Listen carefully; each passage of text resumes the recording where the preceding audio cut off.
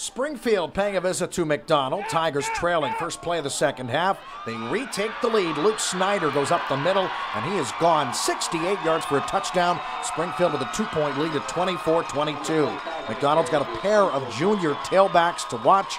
Alex Cintron and Josh Selly. Devils going to work.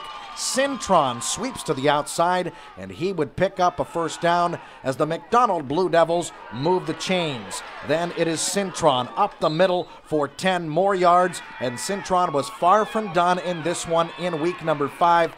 He would take this one down to the goal line. The Devils would push it in from there. McDonald a winner in this one by a final of 44-31.